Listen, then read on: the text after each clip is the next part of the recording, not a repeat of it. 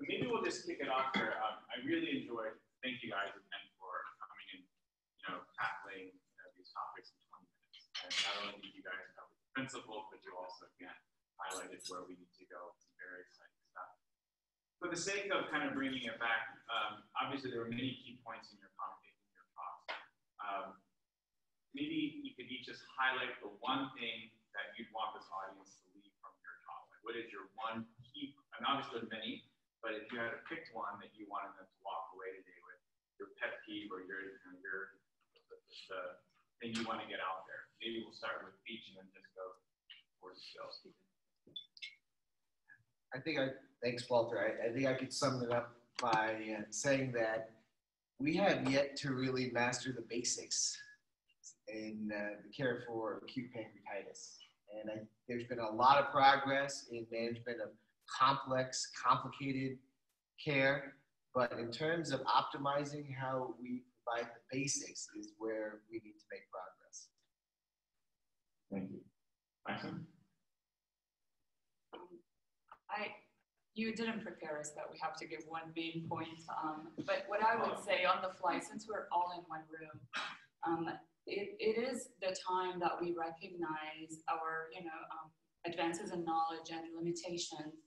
When it comes to the pediatric pancreas world, we got to put our hands together, and this is not just a plea to, funding and industry, but it's very sad when we get one-line response and saying your project is great. It's going to look at MRCP and endocrine pancreatic function testing in children, but we're not interested in pediatric disease. It's just, it is not time to increase awareness that it's been neglected so long that there is a growth in knowledge and knowing how much it affects the lives of people and results in complications and lost even chance to let them grow and reach their best potential, that we could put our hands together and try to understand it better.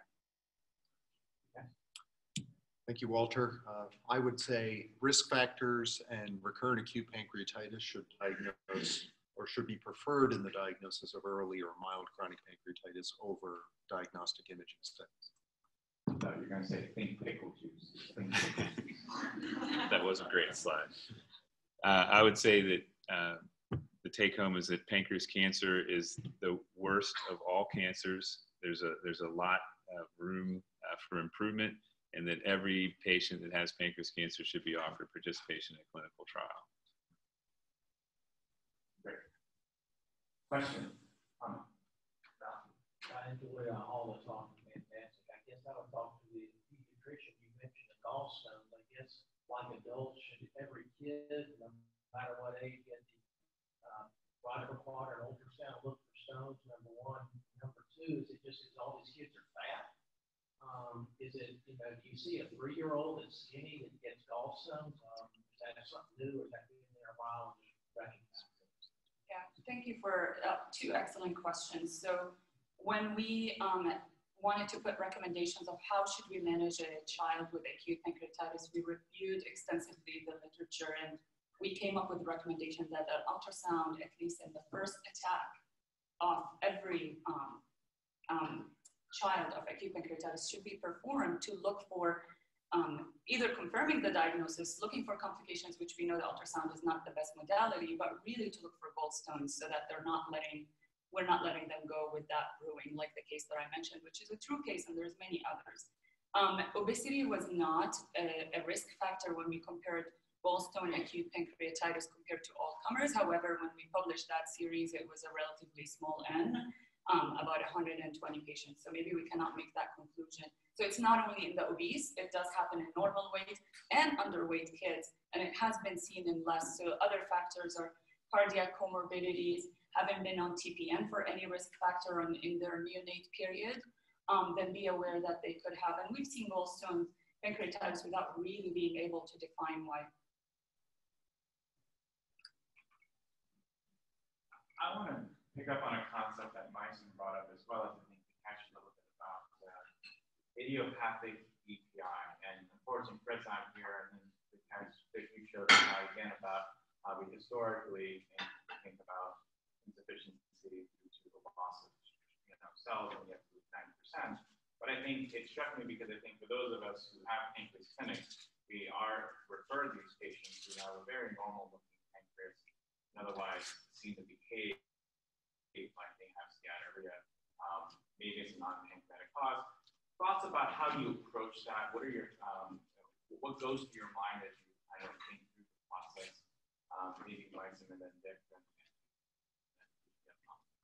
I agree with you. So the patients come because they want to know, is there steatorrhea and diarrhea? So two questions that the patients have. Is it really EPI? So if you do an indirect testing, we're not helping them. And that's what Vikesh was summarizing. So really at this point, you're going to cut the chase. Look, they already have fecal elastase and fecal fat. Perform a direct pancreatic function testing. And there's no ideal test, but I go to both together because we still don't know which one is better, endoscopic with an MR pancreatic function testing, a quantitative, not a qualitative test. So we measure the volume when we have normals and healthy and controls. Then you answer, do they have EPI or not? And then you start looking at etiology. So when I look at etiologies, I think, have you ever had pancreatitis? And we look at that. Still keep an open mind. And if really their pancreas looks normal and they never had abdominal pain or elevated amylase and lipase, it's probably not pancreatitis. Then I go to cystic fibrosis, start with a sweat chloride before genetic testing. We do have, because we're pediatricians, a pancreatic insufficiency panel that just kind of lumps the most common genes, and definitely there's room for expansion as we know more. So it lists the congenital syndrome, cystic fibrosis. Schwachman-Diamond is the second most common cause. And then the other weirder or less common, Pearson marrow and others. Autoimmune pancreatitis in children is more aggressive, so they might have had it and then lost function. But we have a Schwachman-Diamond-like, the gene is negative, and they really have exocrine insufficiency by testing, and they only perform with pancreatic enzymes. Yeah, historically, we've been using the direct pancreatic function test, so the secret stimulated stimulation of pancreatic fluid and then collecting that through the the gastroscope in order to assay for bicarbonate concentrations. However, I would actually say I think it's important if you don't think the EPI or an EPI-like state is coming from the pancreas. I think it's important to look for other causes. Everything from inflammatory bowel disease, patients who've had upper gastrointestinal tract surgery, small bowel lymphoma, Whipple's disease. There's lots of things that actually can do it. So I think you're really behooving to look for all of those things. And that may not be so pancreas-centric, right? So you've got to look for some of these other causes. And you'll often find them. In fact, I just saw somebody a few weeks ago with really bad jejunal Crohn's disease. So they can come in, look like they've got EPI. The pancreas is normal if you image them. So, but I do think that there's a lot of room for coming up with a better test to diagnose exocrine insufficiency. I think one of the most promising ones that's out there is the one that was developed by Virginia Stallings and is still in early stage development, but is known as the malabsorption blood test. I think that for those who are interested in the area, I think it's certainly something worth exploring and looking into that, because I think that one day will hopefully become the gold standard.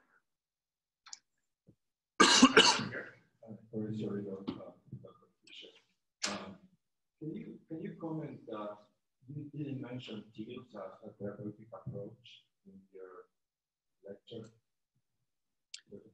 I'm sorry, I couldn't understand you. Can you repeat the question? TILS, tumor-infiltrating lymphocytes. Oh, yes. For treatment of pancreatic cancer. And you see any role of synergy with IDO inhibitors? We know that pancreatic cancer secret local immunosuppression. That's one of the failures of migration of T cells. And in the slides that you presented, it wasn't clear to me if you choose one antigen or one more than one antigen. And I didn't see surviving NY-ESO, but you include also mesotelic in your pool? Yes. Good question. So the tumor infiltrating lymphocytes is a hot topic. One of the things that we can do with these cells is they have a marker on them. And so the ones that have been treated and then we take to surgery, we can see that the T cells that we've engineered are migrating to the tumor and infiltrating into the tumor, which is really, really pretty interesting. Choosing the right antigen is really a hard thing, and mesothelin is one that we looked at. Early on, we were using one called prostate-specific PSCA, but mesothelin is one that's expressed on numerous pancreas cancer cells and not on other tissues. So that was one that we also looked at. But yeah, these cells in the current trial, all of those are being manufactured at the same time, given at the same time. Because my understanding with TILs is that the tumor mutate, and even initially, if you treat the TILs, they will recognize some of the antigens, and later on they don't. That's why you need multiple antigens. Yep. So I ask you, as equally, do you think there is any value on synergy of using IDO inhibitors in conjunction with CAR T cells? Yeah, we're not currently doing that, but that's a great idea. That may be a great approach. And my last question is, do you see any role for bone marrow transplant for stage 4 cancer? There are some papers from the European Karolinska, Marcus Maurer, in which he has, I think, 9 years survival to patients. Yeah, I know it's really drastic, but yeah. An advanced stage 4, you have nothing to offer to those patients. Yeah, a lot of those patients are so weak. I would think that would be really, really tough to pull off. But an interesting idea. I don't know anything about that. Thank you. We have one more question. I just have a question about, and you may have mentioned this, I'm not a physician, but in observation of our family that has pancreatitis, we have noticed the effect of antibiotics causing episodes. And also, there seems to be some kind of connection between adolescent hormones and also in menopause. How is that been addressed, hormones and antibiotics? Yeah, that's actually a very interesting question. About 17 years ago, there was a pediatric pulmonologist at Hopkins who showed that actually young women with CF tended to have more flares, not only of their pulmonary disease, but those who had a history of acute recurrent pancreatitis, in fact, had additional flares of pancreatitis around the time of menses. And it has been shown that actually estrogen does inhibit the CFTR channel. So what's interesting is that actually has numerous applications, because also women who are on hormone replacement, women who are on birth control pills may be developing pancreatitis, or a small subset of them are developing pancreatitis because of that CFTR inhibition. So it is interesting. There is some mechanistic plausibility. And I can say every year I probably see about half a dozen young women who come in with acute pancreatitis, and I can't find anything. But then I ask them, like, how long have you been on birth control pills? They're like, oh, 4 or 5 years. It's like, oh, okay. and so the correlation is there. I think we need to understand that a little bit better, but you have hit on something that's really important. Any other comments from the panel? Questions about microbiome, perhaps? Okay. Well, I want to thank the panelists again for a wonderful first session. Thank you very much. And we'll go ahead and take a break now.